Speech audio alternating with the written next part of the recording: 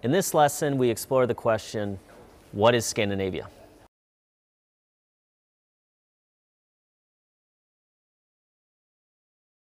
Arriving at a clear-cut definition of Scandinavia is not so straightforward. Historically speaking, Scandinavia was usually meant to refer to the countries of Denmark, Norway, and Sweden. Hans Christian Andersen, the Danish-born author of such notable fairy tales as The Little Mermaid and The Ugly Duckling, purportedly wrote the poem I Am a Scandinavian in 1839 after a visit to Sweden to describe the connectedness he felt between the Danes, Swedes, and Norwegians. More recently, Finland is often included by many as part of Scandinavia, where the expressions Scandinavian and Nordic are used almost interchangeably by a growing number of people. Not everyone would agree with this broadening. Within Denmark, Norway, and Sweden, one is more likely to encounter a definition of Scandinavia consistent with the traditional definition, whereas elsewhere, including within Finland, one may be more likely to find the broadening embraced.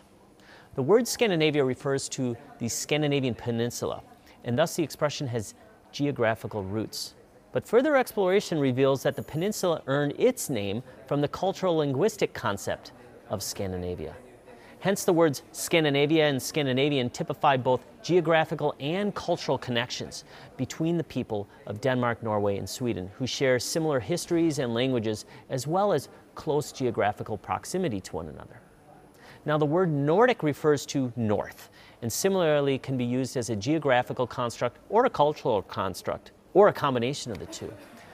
In the present day, the expression Nordic has assumed a formal institutional meaning through the Council of Nordic Ministers in reference to the formalized cooperation between the governments of Denmark, Norway, Sweden, Finland, Iceland, Greenland, and the Faroe Islands.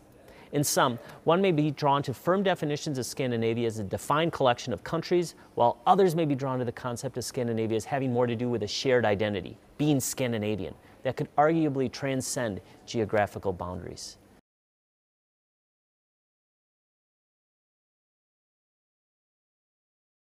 In this course, we consider Scandinavia and Scandinavian in all these senses. With respect to culture, we look at being Scandinavian as a sort of identity associated with cultural norms that are prevalent in a Scandinavian context, but where these norms could potentially be adopted elsewhere in the world, for example, within a particular company. We will focus our attention on consideration of cultural norms as they relate to leadership and management practices that we're likely to encounter in a Scandinavian context. With respect to geography, we will consider some of the institutional structures that are unique to the Scandinavian countries. Here we will focus attention on corporate governance practices, which are embedded within the regulatory frameworks of the Scandinavian countries. Efforts to adopt these practices elsewhere in the world could require the changing of laws, for example. Now, any sharp distinction between culture and institutions is artificial. It's difficult, if not impossible, to decouple institutional structures from the cultural context that created them, and in turn are shaped by them. Questions such as, does culture shape law, or does law shape culture, are each correctly answered as yes. Cultural norms and institutional structures are tightly commingled and serve to influence and give rise to new cultural norms and institutional structures.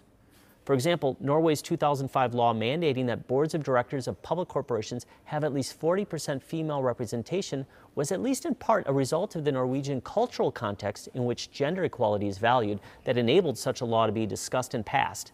And looking ahead, this regulation will likely influence cultural norms as it becomes more commonplace for women to hold formalized positions of power.